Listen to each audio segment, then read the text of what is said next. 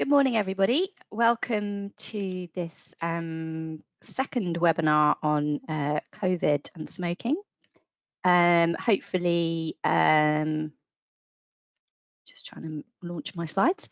Hopefully, most of you managed to attend our webinar last Thursday on COVID and smoking, which was a really interesting session looking at the clinical evidence around smoking and COVID, and some of the communications work that we've been doing around Quit for COVID, and a great example from Sheffield. There were so many good examples of what councils were doing in the current environment that we decided to hold this second webinar to go into that in more detail. So I'm delighted that we've got so many fabulous examples to talk through this morning. So this is the agenda for this morning. We'll move on swiftly to hear from Newcastle City Council, and then from the other councils on the agenda. And then we'll be joined in the Q&A by Martin Wilmore from Public Health England. So that moves me on to remind you, those of you who've not used our webinars before, there is a question tab in your panel on the right-hand side.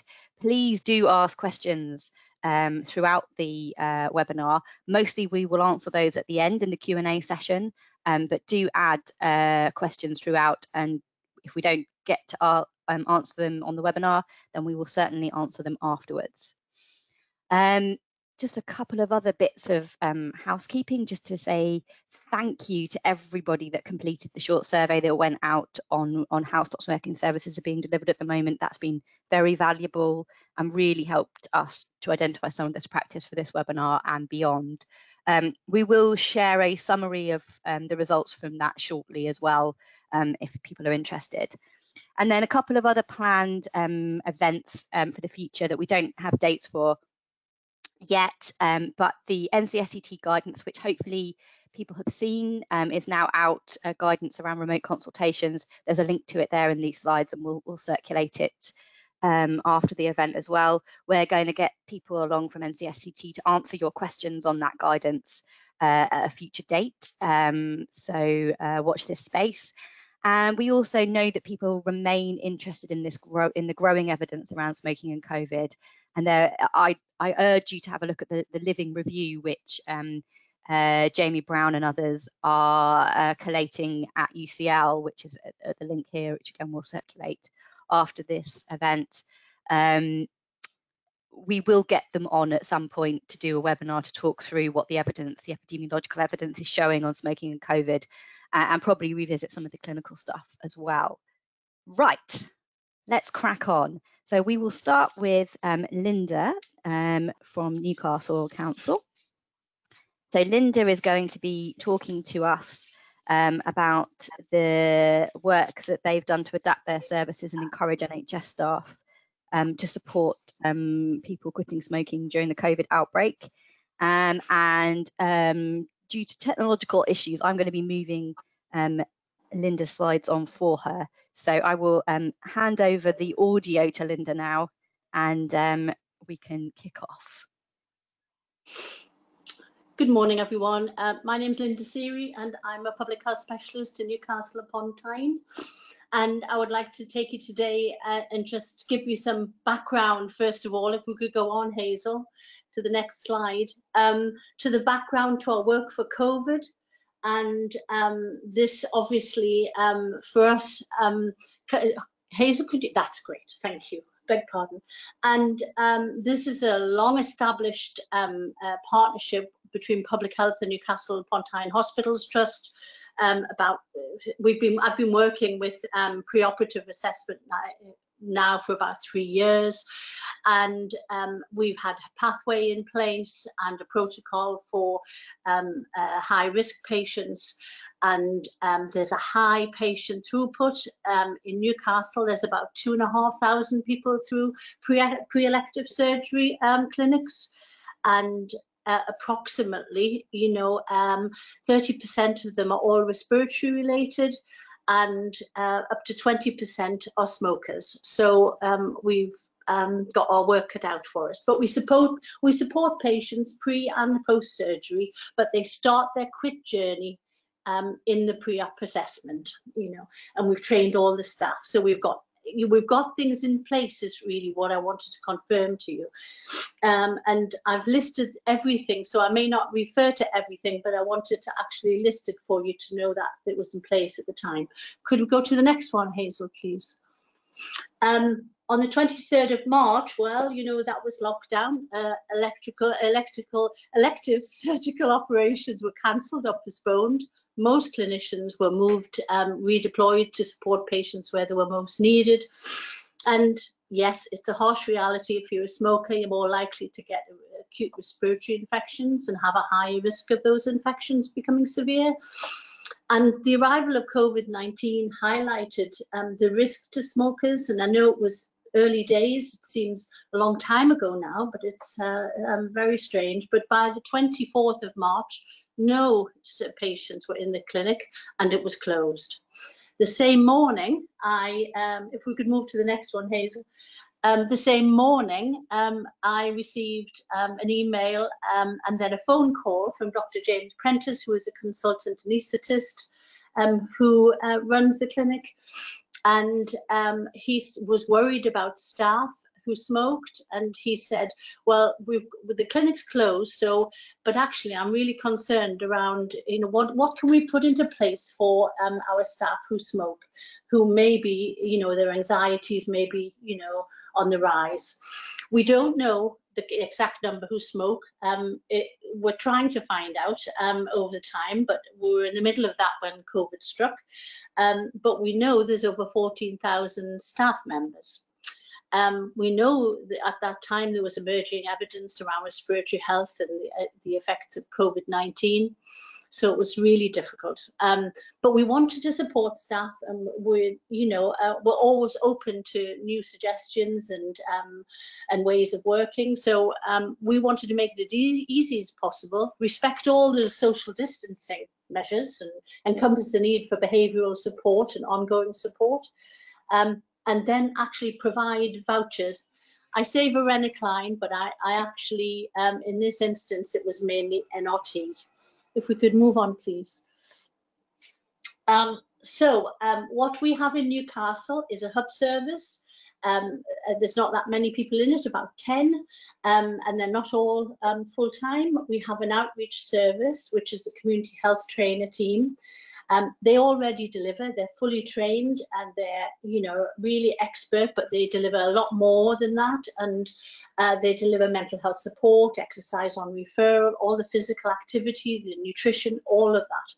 And then we have 63 out of 65 pharmacies signed up to deliver Stop Smoking, all to varying, you know, performance, of course. But you know, that was the time when the pressure on pharmacies, I know it's alleviating a little bit now, but at the time it just seemed to hit them really hard, and there were concerns around how could we actually continue the service. So the question we asked ourselves, who was best placed to provide support to the staff from the hospital? I contacted the community outreach and service and discussed it with the chief executive, and really we had dedicated support, you know, in place in 2 days. We had a dedicated email, a dedicated phone, and a dedicated worker. If we could move on, please. And to be fair, that actually shows how really flexible and adaptive they are. So what we did, we actually thought, well, how to get to everyone. So an email was sent out, and this is the exact copy of the email that goes out weekly now to staff. So so I thought I'd just paste it in for you. It's actually a weekly email out to all staff, and it's on the Chief Executive's daily blog, which we found very useful. And then we had great help from Fresh North East. If we could go to the next one, please. And could we go to the next one, Hazel, please? Hazel, could we go to the next one, please? Sorry, thank you. Beg pardon. and they quickly did this, and I'm happy to send it round to send it down to Ash. But the thing is, it's just two-sided flyer. It went out as an attachment to the email, and it was the consultant anaesthetist actually, you know, communicated it to different departments, and really we've had, you know, really nice response from it. If we could go to the next one, please. The process seemed relatively simple. Staff can email the Stop Smoking Plus service. We have a dedicated advisor who picks up the email and contacts the member of staff at a mutually convenient time. An over the phone assessment is completed, and pharmacological support is also discussed. The relevant voucher if needed, and for this period we've provided them free whether the person is eligible to pay for NRT, or whether they even live in Newcastle. It's just not relevant at this moment in time, but the required voucher is then posted out to the individual and sent to a pharmacy closest to them, or where items can be picked up. I have to say that in some cases, really, our health trainers have been picking it up from a pharmacy and actually delivering it to the person's door, and, you know, putting it on the step and then moving back to the gate and then contacting the person saying it's on the step for you. So it's really, we're respecting all the guidelines, and the advisor agrees with the client the best time to ring them and provide ongoing support and encouragement. I think if we could move to the next one, Hazel, please. I think post COVID-19, we've had, I saw written the other day, this was a surge in motivation. I think that's probably right. People have, you know, a bit anxious and fearful about it. So it's awful to say, but it's an opportune moment to actually, you know, help people support, you know, and support them to quit smoking, because that is really important, of course. But as we develop the model, you know, the one-to-one support is actually not happening. It's remote support, but that has become a really important tool in our box. And in the future, we're now looking at developing the model. We're going to encompass the media, the Zoom, the FaceTime. We're developing an e-voucher scheme, which seems relatively easy, and that would be help people. And we're looking at direct supply for of NRT, particularly for vulnerable groups and pregnancy and pregnant women. We also think that the remote support could work certainly through media on for groups and supporting peer mentoring, and Healthworks are particularly good at that. They do it on all sorts of for all sorts of people at the moment, which is really good. Face-to-face support will still be in the toolbox, but actually, you know, when will that be possible? We don't know, and it won't be suitable for everyone. So it's around having a toolbox of, we've had to respond, and we would want to always respond, but actually we will keep that for, I would think, well into the future, you know, and I think it's really an interesting time, in the fact that such a negative time, and yet it offers opportunities to support people, which I think is really encouraging. And we are obviously discussing already how we can continue supporting staff. That's us, and emails are available. I can send the fly around, so hopefully that will be helpful. It just outlines what's been happening in Newcastle. Thank you very much. Brilliant. Thanks, Lynda. Have I timed it all right? Spot on. That's great. I encourage people to add questions to the blog. I can see we have a few coming in. There seems to be a couple of people having some problems with sound, so Robbie will pick up on that. So we're now going to move on to Zaheera, who is the service manager at Leicestershire County Council. And Zaheera is going to talk a bit more about delivering services remotely, which is something that Leicestershire have actually, we're ahead of the curve on this one, Zaheera. So we'll hand over to you. Thanks, Hazel. A very good morning to everybody. As Hazel said, I'm Zaheera Chatra, and I head up the Stop Smoking Service and Weight Management Services for Public Health, Leicestershire County Council, but I'm also the Tobacco Control Lead for Public Health as well. So I'll talk you through about our experience to date in terms of our digital service. So most of you might be aware that we went digital on the 3rd of January 2017.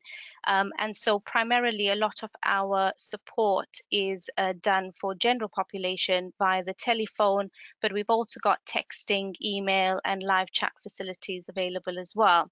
But we, under normal circumstances, pre-COVID, would provide face-to-face support for specialist services such as pregnant women, your people with mental ill health or vulnerable communities. So being a digital service, we've got obviously a Skype service or a platform to provide digital support. And we've also got a patient management system that diarizes sort of all the appointments on a patient management system. And all our advisors have had their own laptops and the option to work from home even before COVID came in. We provide all of our nicotine replacement therapy and e-cig via our local authority, via County Hall, and it's all on site. And we've also had a Champix PGD in place for pharmacy services since 2017. And I'll go on to talk a little bit more about that in a bit. So COVID preparation then, Leicestershire County Council members and senior managers recognise that the stop smoking services needs to be a priority service. So very much a common sense approach because we looked at the virus, we said it's a respiratory illness, and so it was recognised that obviously at that point that smokers are probably going to be quite at risk. So we were business as usual, so to speak. So we took a Team A, Team B approach in terms of staff members coming into the office. So Team A consisted of 2 members of my team physically coming into County Hall to provide the postage and to sort out NRT, etc. And I'll talk about that in a bit as well, with the majority of my staff members all working remotely and from their homes. In terms of comms engagement, we looked, again, we started quite early on with regards to recruitment of smokers into the service. We did a lot of Facebook advertising. We used our social media posts and platforms. And we also did partner communications, in particular to our primary care services, so GPs, pharmacists, just letting them know we are open for business as usual. And interestingly enough, GPs themselves were quite proactive with COVID, and at the very early on sort of stages sent out letters and text messages to all of their smoking patients, just notifying them about, I suppose, the importance, if ever there was a good time to give up smoking, perhaps now it was. So, you know, encouraging people to come through to our service. We've just done a text out as well to all service users who set a quit date during this period of COVID. We were quite interested in hearing their experience, what made them approach the service and want to stop, in particular around COVID, any issues, etc. So comms is busy working with that as we speak. And then, of course, when the national sort of quit for COVID messages came out, we've used that or added that onto our comms as a hashtag, but also yeah, just reinforced the risks around, you know, COVID with smoking, etc. So Team A then, so the 2 members of staff who are coming into the office would be looking at sorting out the NRT and e-cigs and posting it out to the service users. Champix PGD provision, we've always had basically sent out text by vouchers to patients that they can take to their pharmacy. It has a unique voucher code number, and then they would be able to get the Champix off their pharmacy, and that cuts out the GP or having to go via the GP. There are some people who are obviously not eligible via that PGD, so they would have to go via their GP services. So we would then email a letter of recommendation out to service users that were not eligible for pharmacy pharmacy or prescription through pharmacy. The e-cig starter packs and liquids, we still do it via recorded delivery, so that it's track delivery. Very early on, sort of mid-March, end of March, we've had some issues with supply of NRT from our supply chain, but luckily for us, we could partner up with our neighbouring Stop Smoking City, Leicester City Stop Smoking Service. So sort of they helped me out as an interim measure, as a one-off, but you know, they were there when we needed them. So thank you, Leicester City. So going forward, I would recommend that we look, or commissioners look, to build in postage into your budgets, really. So if ever we are embraced with situations such as this, you know, you've already put that into your budgets in terms of posting out of NRT, etc. And I think our experience has shown that, you know, posting it out from base has been cost effective. We save on mileage. We don't need people going out to post it through letterboxes or using third parties, etc. So it's worked well. Another tip I'd probably say is set up and use SharePoint. So SharePoint is a web system, for if you don't know. It's a Microsoft collaborative platform, and it allows you to exchange sort of data and work together, and it allows for multiple users to go onto this platform.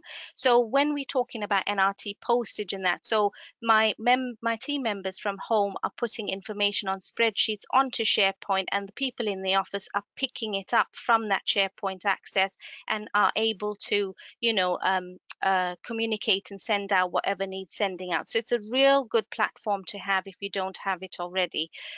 So one to think about there. I just put in something around the data because I was looking very quickly around a comparison really from last year's data to the numbers of who set a quit date in this month, sort of March, April. And as you can see, this year we've had 500, mainly in the month of March, that set a quit date. So we're up from last year. But interestingly enough, my website hits have gone down. So compared to last year, we have less unique page views. But I think I can put that down to, I think most people are just coming through the telephone. But that's something I'm going to dig into later on.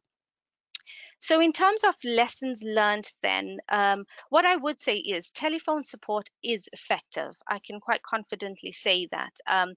You know, the very earlier worries and concerns that we've had around, you know, not having that reliance on body language and cues and, you know, that kind of thing is no longer really a worry, because I think it's amazing how much advisors and how much you pick up just through active listening.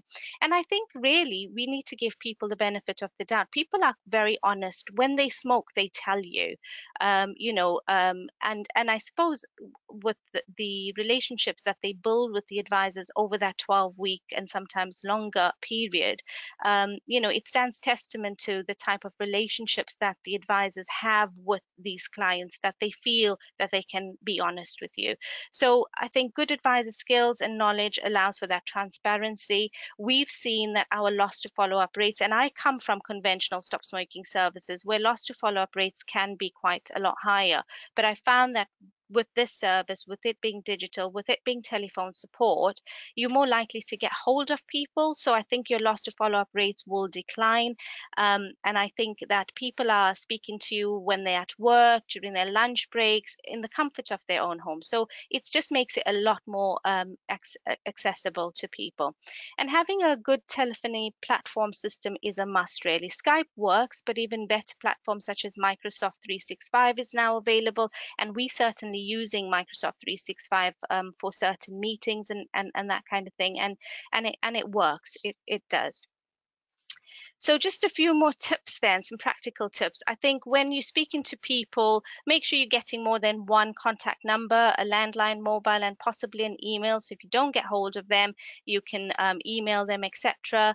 Having texting facilities, either built into your patient management system or separate systems such as Text Local. We find that if we can't get hold of people, you leave a message, but then when you text them, they are able to text back, and they do text back, you know. So I think having good texting facilities, but also when you're doing things like comms and you want to get a little bit more information. I mean, we do our survey data on a quarterly basis, just a service survey. And we do it all via text local, and it's a really good system to think about having if you don't have one. Advisors, we just say give out your direct dials. It just makes it easier for people to get in touch rather than coming through to the main service number. And also, when you're posting out your NRT and e-cigs, put in a return address on that envelope, because a lot of the time you'll find if people if Royal Mail can't post it out to someone for whatever reason, they return it back, and you're not wasting products there. And I can't say this often enough, go paperless. It saves time. So if you are doing a digital support, you've got patient management system in front of you, you're speaking to a client, the time it takes for people to put it on a monitoring farm, write out all that information, and then for you to go and upload all of that onto your patient management system is really a waste of time. So I think if you can go paperless and do it all on the system whilst you're talking to people, and my advisors will tell you, these are advisors who've been doing the job for like 16, 17 years, who've only done paper, writing on paper, and they'll tell you if they can go paperless, anyone can. So also web chat, we are slowly but surely embracing this more, especially when we're speaking to more than one member of a household, so pregnant women, their partner, and extended family members. I think it's just a good facility to have. I think it just makes it a lot more easier, speaking to more than one person that way. And I think these current challenging times have forced people to embrace technology and become more tech savvy. So I think we find that more and more people are open to the idea of setting up now web chat sort of appointments and that kind of thing. So I think that's also something that we should look to embrace further. And I think that is where I'm at, really. So that concludes my presentation. Thank you for listening. Thanks, Zaheera. That's great. We are going to move on now to Liz Fisher at Hertfordshire Council. I've just noticed that we have put the timings slightly askew on our for this webinar. So we are probably going to run past 12 o'clock to do the Q&A, I think. So that's nothing to do with the speakers, who are all doing excellently, keeping to time. But Liz is going to talk now about outreach activity, especially with primary care. You also got a name check, Hertfordshire, on the last webinar. So we'll hand over to you now to tell us a little bit more detail about what you've been doing in Hertfordshire. Or have I? You should got my presentation up? I've got your presentation if you want me to put it up, rather than it be your slides, if that's easier, Liz. I can't remember how to do it, Robbie. It's That's okay. Should we do it from my? We can see your slides on the screen, Liz.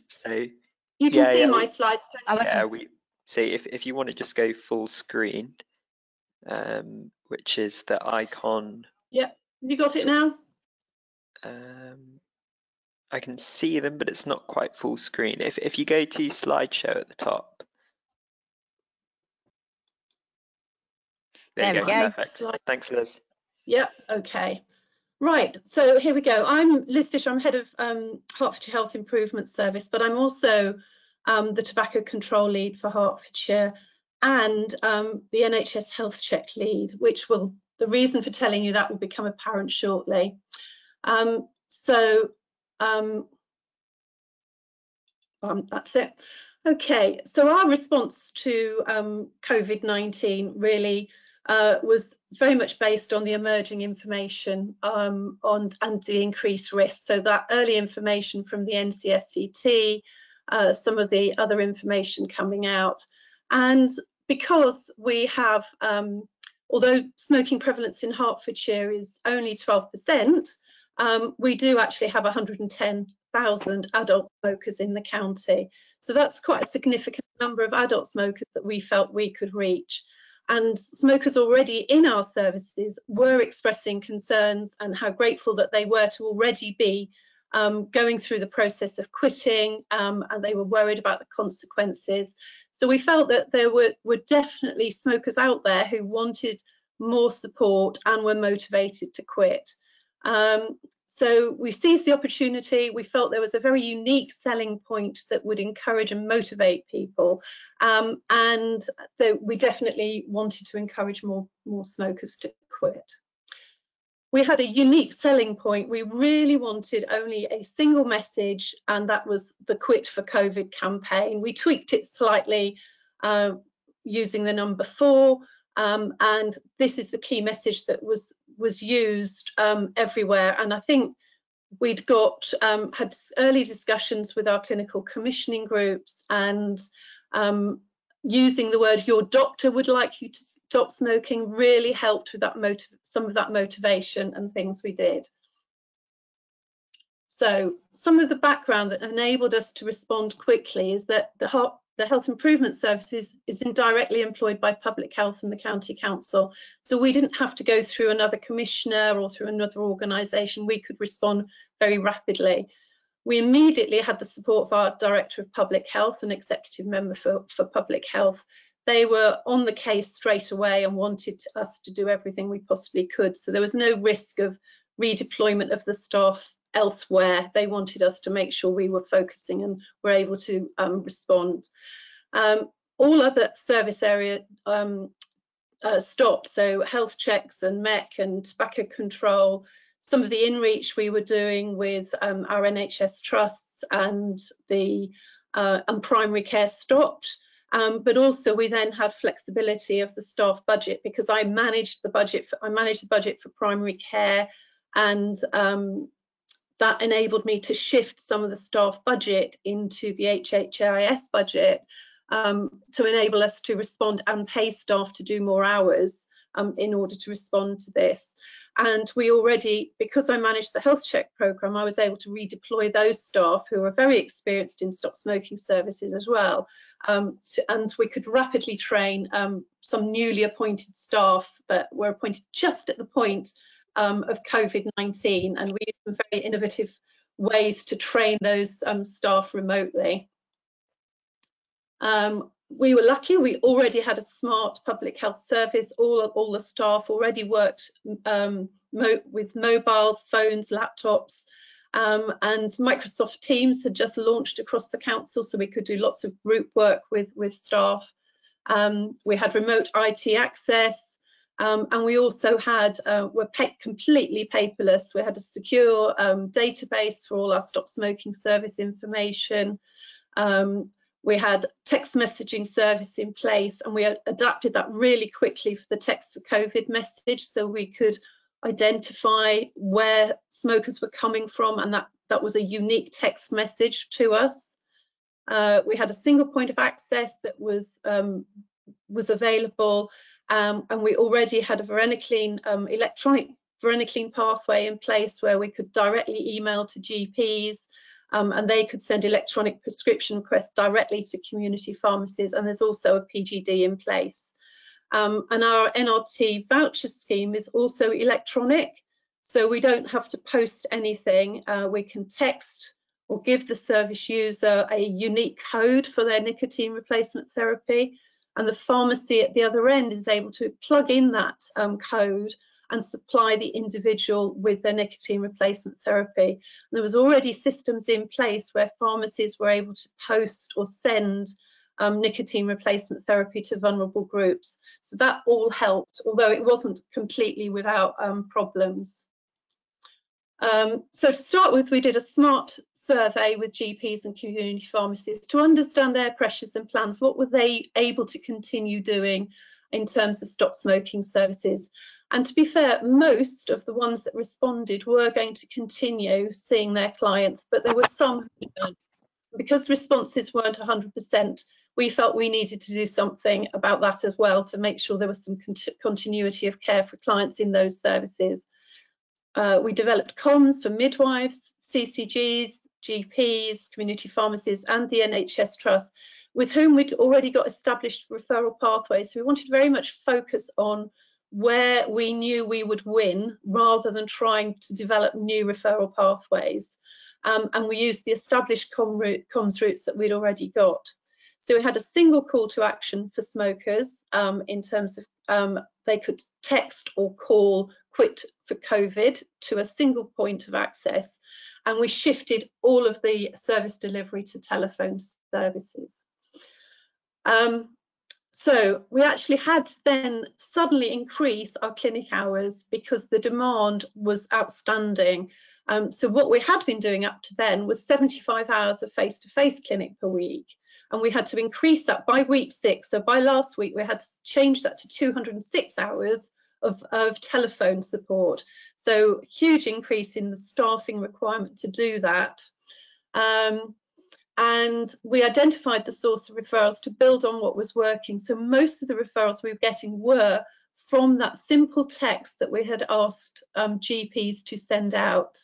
And that really worked, saying for GPs texting their patients, using a single message and asking them just to search for all smokers. We'd started to develop a sort of priority with looking at how they could do individual searches on their clinical systems for smokers most at risk, so people with long-term conditions or mental health conditions, those who might be shielded. But as soon as we introduced any sort of complexity where we're asking GPs to do anything other than a simple search for all smokers, we were advised that actually they probably wouldn't do it. So although we were then being very generic in encouraging all smokers, we felt it was the right approach because we would just reach that greater number. So for all of the GPs that we have 127 across Hertfordshire. About half have responded directly to this request to text patients. And what we've been doing is we've followed up individual reminders to GPs who haven't responded. We've been doing that in a phased approach because of the numbers that we've had through. We've had to try and manage the number of referrals because we've been getting too many. And then we've been doing a thank you to the GPs who have done the research and given them feedback, but we've also given them information to put on their own Facebook pages and to remind them to continue to send direct referrals. And we did some really good media work earlier on. We had a press release and the press was very interested in what we were doing. That led to radio interviews and Facebook, and we did Facebook and Twitter campaigns. Our exec member did a radio interview, and we had a fabulous case study right from the start, very early on, who quit because she was shielded and was very articulate and was able to express very much why it was a worry to her, but also she was able to sound as if everybody else could do it because she had done it, and that made a really good statement for the press, I think. Liz, I just had to ask you to speed up a little bit. That's fine.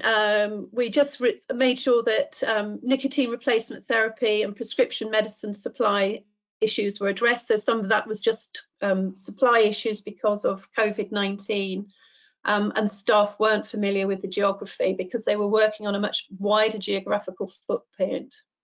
So these are the results. We had 300 referrals within 2 weeks, 500 by week 3, and 852 self-referrals, so motivated people who wanted to quit smoking. And we've had one sort of complaint, but it wasn't a real complaint, it was just curiosity more than anything.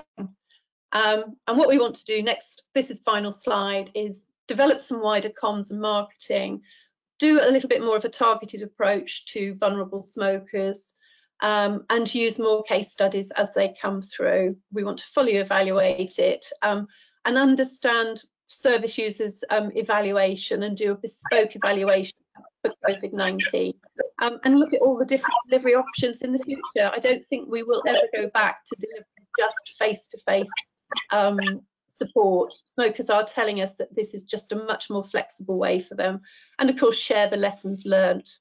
So thank you. Thanks, Liz. So interesting, and I'm really learning a lot from all the presentations today, and I hope everybody else is. We have way too many questions already to get through, but nonetheless, I encourage you to add more questions to the sidebar because we will answer them. If we don't answer them in the Q&A at the end, we will answer them afterwards. So we're now going to move on to Scott Chapman, who is the service manager at Living Well Smoke Free North Yorkshire. And Scott is going to talk about the provision of medications and adapting services to deliver through primary care in response to the current situation. So we can see your slides, Scott, so I will hand over to you. Yep. Are we ready? Great, that's brilliant. Thanks for handing over. Yeah, so as Hazel's mentioned, my name's Scott Chapman. I'm the service manager for Living Well Smoke Free, and we cover the North Yorkshire area as part of North Yorkshire County Council. So obviously, once the COVID pandemic started to kick off, we started to change practice following the guidance from the NCSCT. We'd already started to think about it prior to that. But obviously, once that came in, as everyone else did, we started to do no face-to-face, obviously, and there was no CO readings. So obviously this meant that we were moving to working remotely. It's not that unusual as a service for us to work remotely. We only have 6 advisors on the ground running the clinics, and obviously the 6 advisors trying to cover the biggest county in England. So yeah, working remotely is something that isn't new to the staff. We've always had a remote option, but we try to encourage people, obviously, as often as possible to come in and do face-to-face. So we quickly had to switch from the face-to-face into offering a remote service, mainly over the telephone. We have got other platforms that we use as a council, but as yet we haven't developed then within the service. We're sticking to telephone support for the minute, but there are plans to try and develop that a little bit more.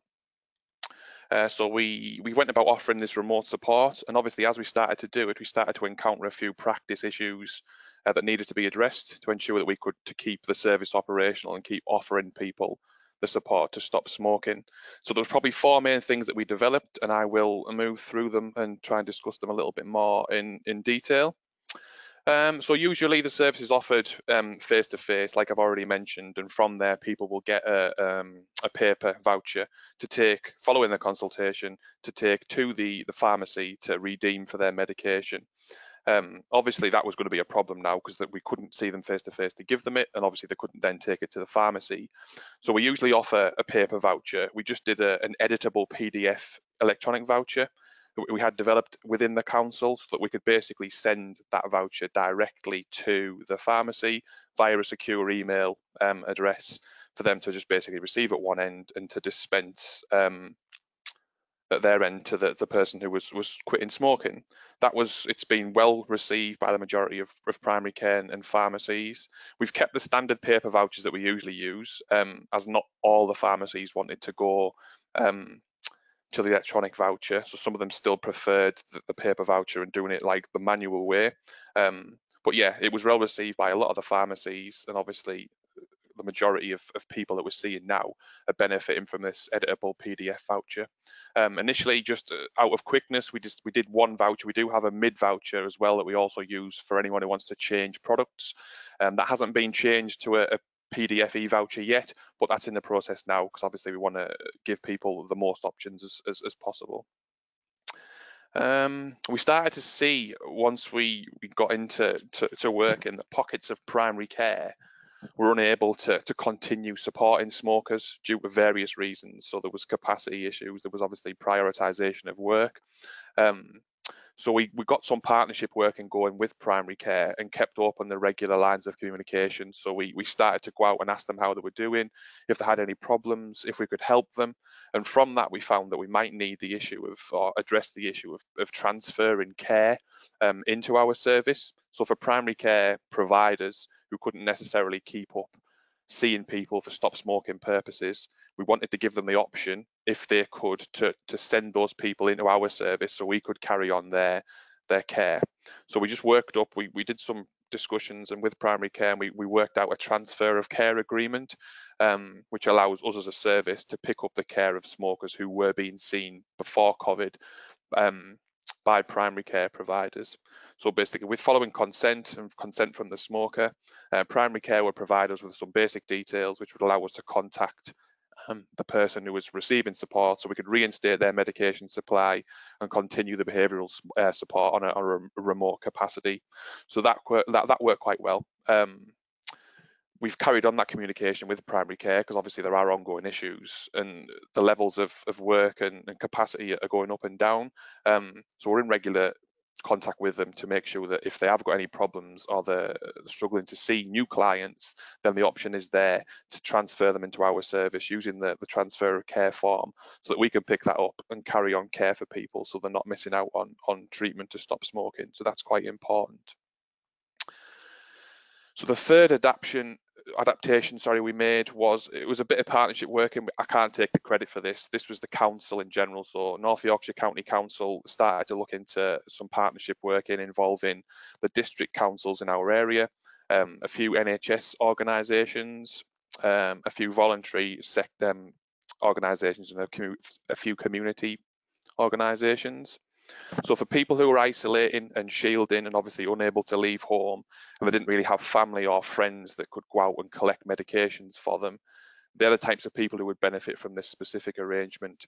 So what would happen in that instance is they'd be seen by our advisor as they would normally, and then our stop smoking advisor would contact the partnership agency and try and find out the local involved service for that particular area. And then they'd be put in contact from the Living Well Smoke Free advisor, and then that would be arranged between the volunteers that would then go along to the pharmacy, following all the social distancing and adhering to all the health and safety regulations, pick up the medication, deliver it to the door. So that allowed no break in the support for that particular client, and there was obviously a reduced risk of relapse because of that. So yeah, that's worked out really well for us, because we have got a lot of people, obviously with it being quite remote, who struggle to get out, that don't have people directly around them to help them out with that. So they would benefit from that particular arrangement. So that was a good piece of work that was initiated by the council. There is one more that we decided to do. We made like a remote offer sheet. So for people who came into the service, but following conversations, it was clearly obvious that they couldn't necessarily access the service, as there wasn't a service close enough, or they couldn't maybe access the pharmacy.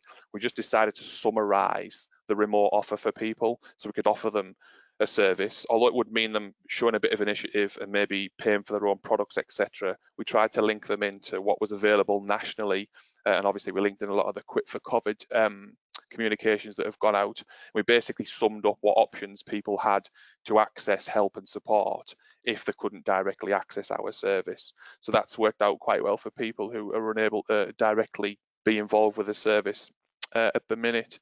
So I think in terms of how this will help, the 4 things that we've done and the 4 things that we've changed, I'm hoping they'll all stay.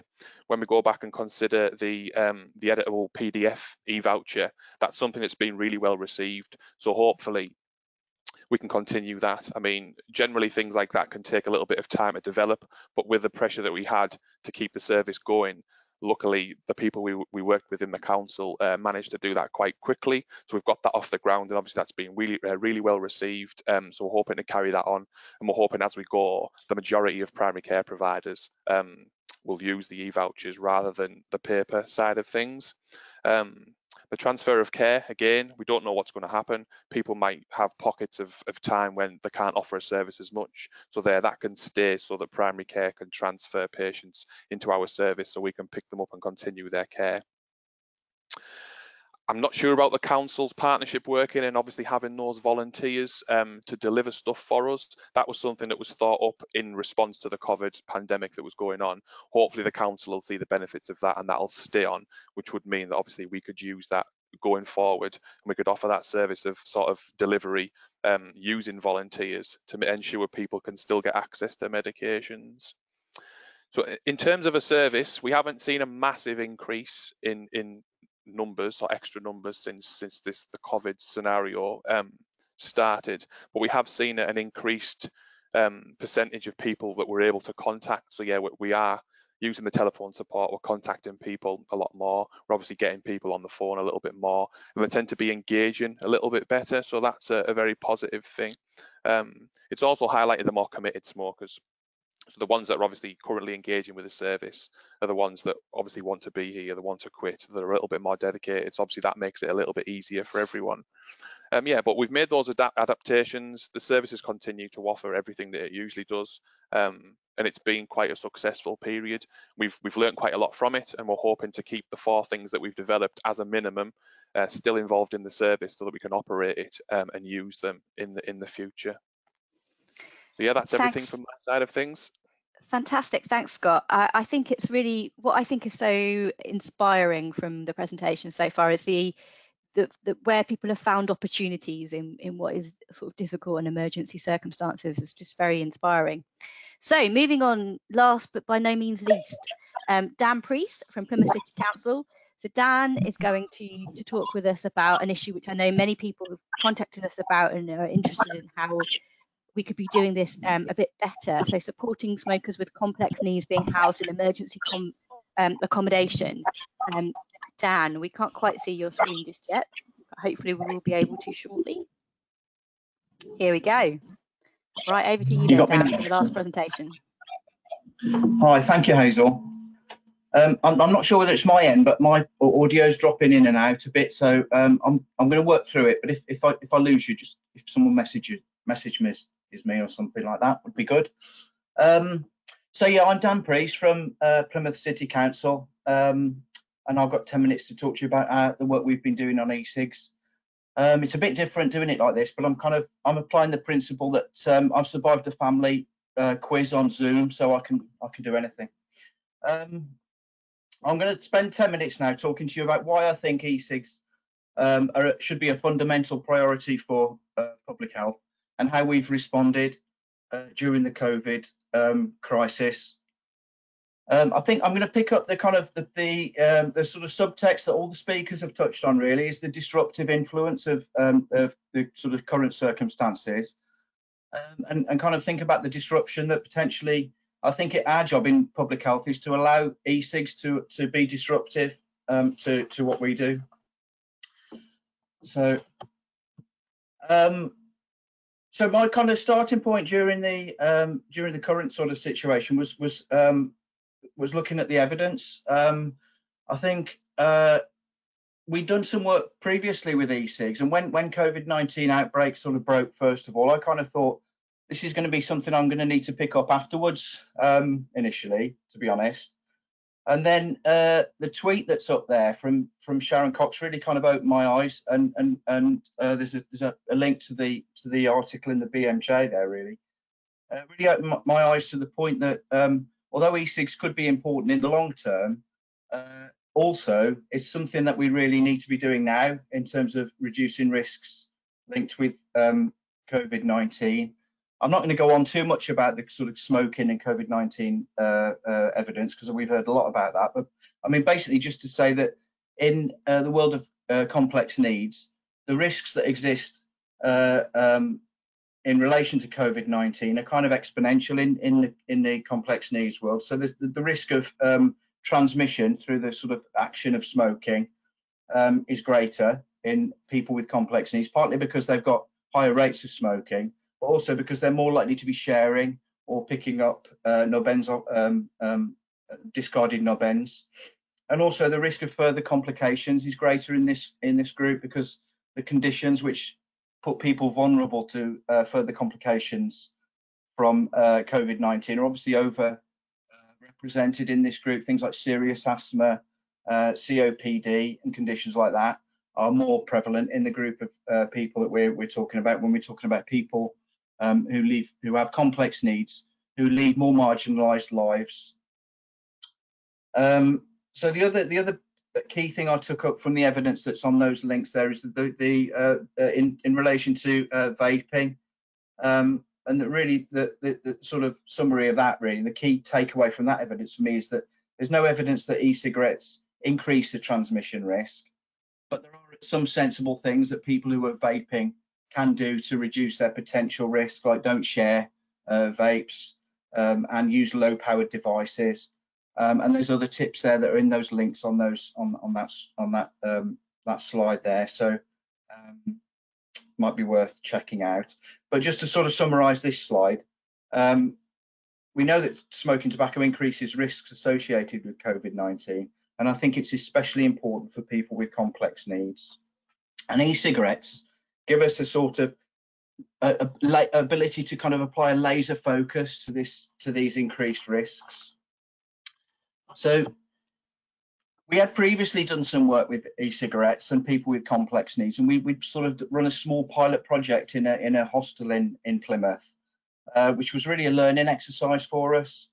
And we provided e-cigs to a small group of people living in this hostel, and then we used the appreciative inquiry method to talk to them afterwards about their lives and their smoking and vaping.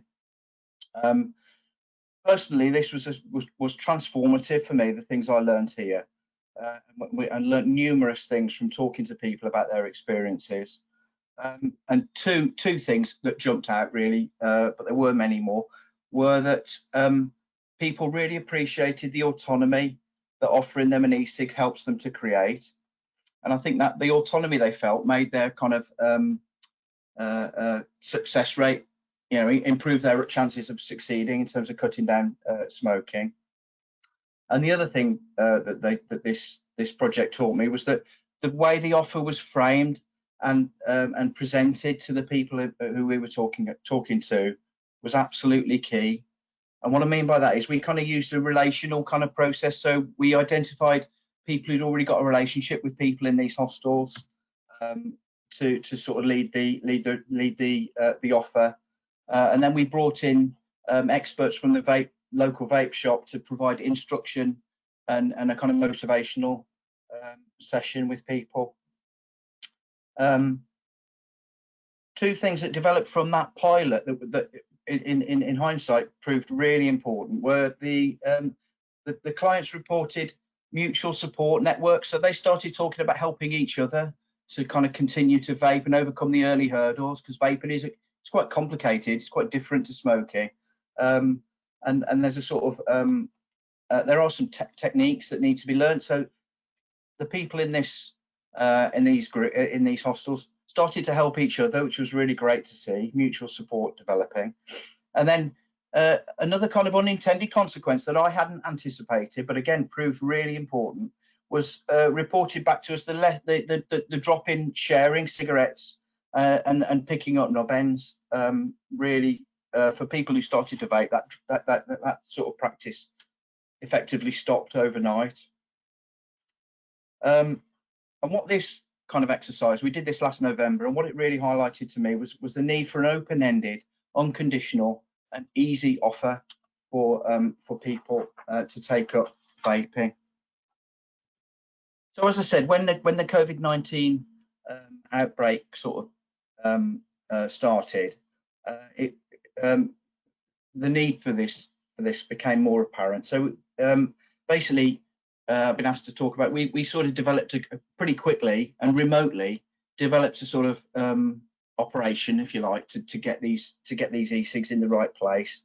So, and this involved these sort of 4 or 5 things. So procurement from a local vape shop, and that was based on that procurement was on the basis that there's a local vape shop in Plymouth that's got the Buy with Confidence accreditation, which is a sort of stamp from the Trading Standards Department of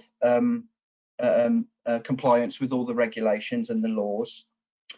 So that helped with the procurement, and that made it simpler and quicker, really, because that identified one place that was potentially going to be able to provide the e-cigs. We then developed a specification for the starter kit, which I've put up there, and that Orca Solo kit apparently is a perfect e-cig for somebody who's just starting out vaping. And then it was about assessing the need or the demand. So I didn't really have an idea about how many people were in these categories. We wanted to identify people who were being housed under the kind of emergency rehousing policy of the city, and so we went with that. We went to our an organisation in Plymouth called the Complex Needs Alliance, which is an alliance of all the organisations that have provide housing services and other services to people with complex needs who lead marginalised lives. And that identified a handful of organisations in the city who were involved with this rehousing of homeless people and people who were already living in hostel accommodation. So that enabled conversations with those people, enabled us to identify what the need was. And then we needed to talk to the vape shop. So we made contact with our local vape shop. We had some really, we'd already made contact with them, rather to say, with that when we did this pilot, but we developed that relationship. And we had some really helpful input from the vape shop in terms of technically what we needed to be providing. And the vape shop also produced, because they couldn't give a face-to-face session for people in terms of how to use these vapes like they would do over the counter normally. They produced like a handout for us that we could, a simple one-sheet handout that we can provide to the organisations that we've linked with.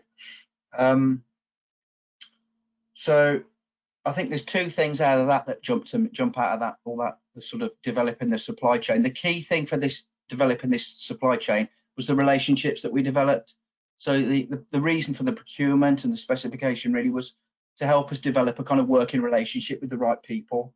And the two relationships that were crucial for this were the vape shop and the coordinators in the various housing associations and organisations.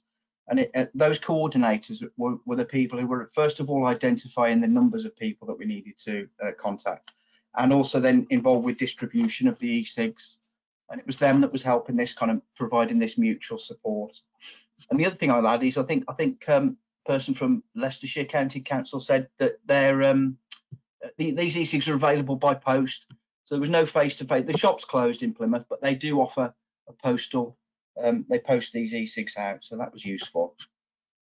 So just to summarise really, I think sort of conceptually this is useful to look through a marketing lens, to be honest. E-cigs are already a successful product and they already reach millions of people.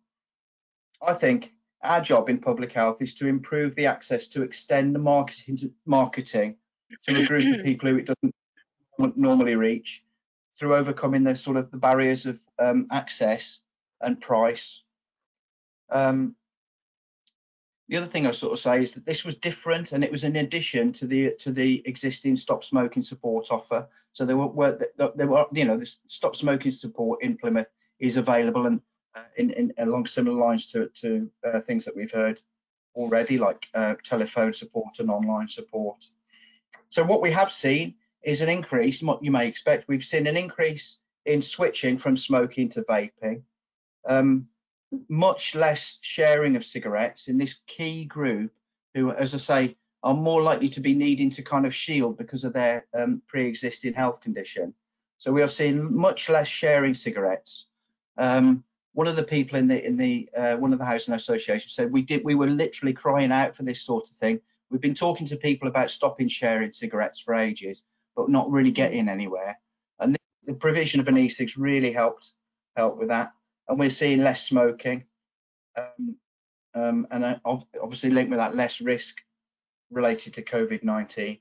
I think the thing I'll end on is a thing I had yesterday in an email that was somebody that told me this fantastic thing, that clients are now in this emergency accommodation are actually persuading the staff to stop to cut down on smoking and to start vaping. So to me, that's a real brilliant outcome. That's really kind of what we're all about, in my opinion. More than that, can you, Dan? Pardon? Thank you. You can't ask for more than that, I don't think. Thank you. No, that's great. Really, really interesting. And we are going to share the presentations, the person who's just asked that question, and this recording will also be available afterwards as well. So we've got sort of 10 minutes for questions. If I can ask all of the speakers to switch their audio back on. And we have had lots of questions, and please keep adding questions to the question bar, even though we won't get to them all, because I think the discussions following this will continue to be really important. One of the questions which has come up repeatedly across people's presentations in different forms is how we are going to validate people's quit success in this new remote world, and how we're going to go about doing that. So maybe I might start with you, Zaheera. Presumably this was something that you have looked at already within your service, given that it was established prior to the emergency needed to be remote. Yeah, sure. Validation is always the golden question, isn't it? So with Leicestershire, in terms of obviously being a digital service, you cannot validate carbon monoxide readings over the phone. So it is based on self-report, so self-reported quitters. However, the face-to-face contact visits with pregnant women and with mental health service users, etc., those service users are CO validated. And I suppose it just comes down to the commissioner and the stance that public health takes within your local authority. That's a decision that we made as a local authority, that we would go with self-report, because we're a digital service and there's no way around that. Although that said, I have to say that we do host carbon monoxide clinics within community settings, i.e. within GP surgeries. I mean, just go into a GP surgery, for over 2 hours a week or something like that. And if anyone who's had telephone support wanted the option of validating their carbon monoxide readings, then they can come into those sort of CO clinics and do that. So it's an option. It's not an obligation or mandatory, but it's something that's out there for those people who want that validation. So there is that offer.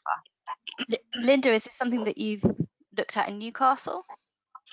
Yes, I think I would agree with what's been said. I mean, during this period, that's no option. We have to do that, and we would certainly try. But going forward, I think thinking of the tools in the box and perhaps how we're going to do that at distance and how we actually gain data even from the use of apps is complex, but I think certainly for the moment in time we need to go with just self-reported. Yeah, a few people sort of adding to the conversation in the question bar as well. So somebody reminding me that there is currently a trial in Manchester posting carbon monoxide monitors which can be used with smartphones, which I think would be really interesting, although probably a bit expensive currently for most services. But also a suggestion of sort of utilising community pharmacy perhaps in the future, which I think is an interesting idea. I don't know if do any of the other speakers want to add anything to that discussion around kind of validating quits and different approaches? Hazel, it's Liz here. I would just say that at the moment carbon monoxide monitoring is banned, so it might well be some time after COVID-19 that we even consider CO validation.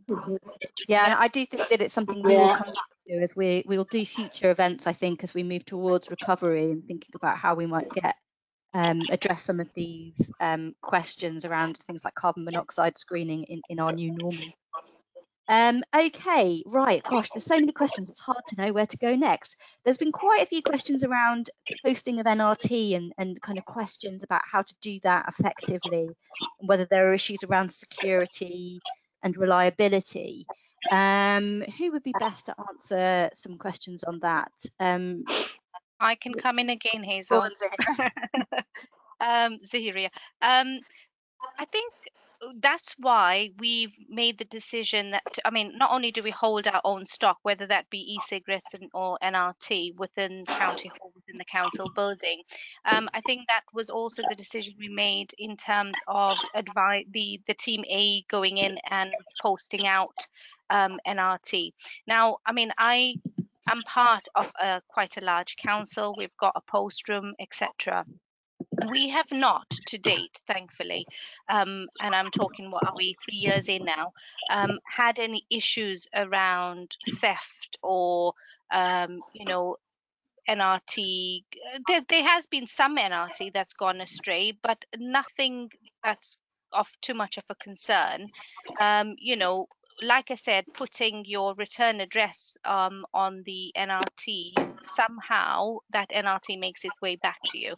So we've not had really any issues. And the fact that it's first class delivery, usually they get it the next day. And when you check in on them in that second week, third week, etc., people confirm that they've received it. Sending your e-cigs registered post, Royal Mail will not be able to deliver it until it gets a signature. So that's again a consideration. I said, if you are posting out, excuse me, NRT, then send your starter packs or kits via registered post. I hope that's answered the question. That's great, thank you. Does anybody else have anything they would want to add to any of that? Hazel, can I just chip Martin, in go briefly on. there? So, thanks. Yeah, just because this question's come up quite a lot over the last couple of weeks, certainly on the back of the webinar that we had the other week. I guess that in terms of legality and kind of staying within the regulations, colleagues won't be surprised to know there's nothing specific on NRT supply and posting stuff out, but there are general rules and regulations that apply to non-prescription medicines. And essentially the two things that we're most concerned about or kind of need to make sure that we're adhering to is that where the NRT is being stored, if it's not being sent out directly from a pharmacy, if it's going from a pharmacy, that's fine, whether it's in the post or hand delivered. But if it's being bought direct supply, it needs to be stored securely in a relevant business setting. And that can be a stop smoking service, children's centre, as long as it's got secure storage facilities. I think the one thing we need to get away from is staff having stocks of supply at home that they're then physically sending out with them. So I think the model that Zaheera spoke about, like having a hub centre where staff can send these products out from is good. And the second consideration, and the question has come up before, is whether NRT can be taken out of its outer packaging to make it easier to post. And unfortunately, having discussed this with colleagues, that there are quite tight regulations about not tampering with products. And I know one might argue that just taking it out of one packaging might not constitute tampering. The advice that we've been given is that we shouldn't be removing products from its outer packaging. Thanks, Martin. That's very helpful clarification. We've got a few questions about e-cigarettes, as there always is, I think. Something particularly about kind of buy-in from elected members around the use of e-cigarettes. Dan, did you have any kind of issues, any pushback across the council around the role of e-cigarettes with this population? Or have we lost you, Dan? Oh, that's a shame. Hello. I'm jumping in and out, I think, so let me know by message maybe if you can't hear this, but you can hear. I can't hear you. Yeah, we can hear you. Okay, so briefly, I mean, one of the things I could have said context, setting the context, was that we have got we've got a position from our Health and Wellbeing Board on vaping and e-cigarettes, which is basically in line with Public Health England's kind of view of maximising the benefit and mitigating the risks. So we've got a lot of support, politically, from our portfolio holder and from the Director of Public Health to this approach. Thanks, Dan. Others who are using e-cigarettes, I feel like I come into Leicestershire a lot, and I do apologies. But we had a specific question about whether you're using it as a first line or using it as a follow-up around if people don't want NRT or Champix. Yeah, it's used as first line. So it comes down to informed choice in terms of obviously all the treatment options I explain to people when they call up. But if that's what they want to use, then they're more than welcome to use it. So it's definitely first line. Some people even have an e-cig and then maybe have like a supplementary product in terms of NRT, so a patch or a gum or whatever it is that they want to use. So we do that and consider it combination therapy. So yeah, definitely first line. Right, we've got lots of questions and we're going to come back to all of you after this event, but I think we'll just close by asking the same question of each of the speakers today. And I wondered if you could tell me what's the one thing that you have changed as a response to COVID that you would be most keen to retain when we get back to normality. And I'll start with Dan, and we'll work backwards through the agenda. So Dan, what's the one thing that you would hope to retain from what you've changed? Yeah, it's a great question. Thanks, Hazel. I think it's the scaling up of an unconditional offer of an electronic cigarette to people who are marginalised and with complex needs. I think there's quite a lot of evidence to show that when people start switching from smoking to vaping, it's not something they do in the time scale of a kind of 4-week, like a 4-week quit. Generally it's a longer term, more complex kind of process. And I think the unconditional nature of this offer enables us to embrace that complexity, really. Brilliant, thanks Dan. Scott, same question. I think for me it would be the electronic voucher. I think using it with everyone with primary care, it just makes everything more convenient. It just makes the whole process a lot more efficient. It just feels more streamlined, and I think it just adds a little bit of extra sort of security to primary care when we're using the electronic vouchers. Thanks, Liz. I think the flexibility of support for service users, making sure there's a range of options for individuals, and looking at how we market services to promote that range of services. And I think we'd also look at online postage, so using online pharmacies for the delivery of NRT. I think that's probably something we'll look at rather than posting ourselves, but that's just something going forward, I think. Thank you. Zaheera, I don't know if you've changed anything. I was going to say it's a tough one. I think a lot we are already doing, but there's one area that I want to explore more and, just want to develop more is around the web chat support, and looking at how we expand that further with both the Stop Smoking service and weight management services.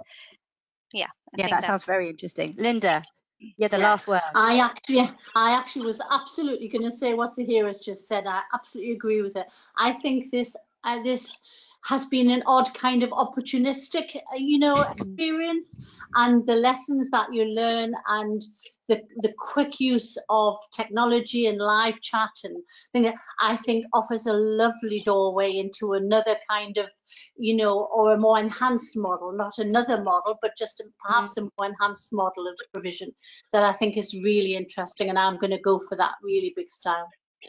Well, I think it's exciting in lots of ways what things we might do differently. Martin, do you have any reflections you want to add from listening to all of these fantastic examples this morning? Just really blown away by the flexibility that people have mentioned and the ingenuity, because we've heard examples there about e-cigarettes and being more flexible about that, looking at specific targeted communities, whether that be NHS staff or more at-risk populations, and just how people are making this work in their own situation. I know that we've spoken, Hazel, about what we could do nationally to make sure that we do learn from this and to look at what's worked really well during this period. Once we have a little bit more time to kind of reflect on it and how we can use that nationally moving forward, so that we take something positive from this experience. Yeah, thanks, Martin. And people keep giving us feedback on what you want us to be sharing with you at this time. We're going to keep running some regular webinars. As I say, we'll look to do something with the NCST2 and then remote guidance, something on the evidence base with UCL, but also some questions coming through around kind of revisiting what people are doing around their communication strategies at the moment. I certainly think that would be a useful thing to look at.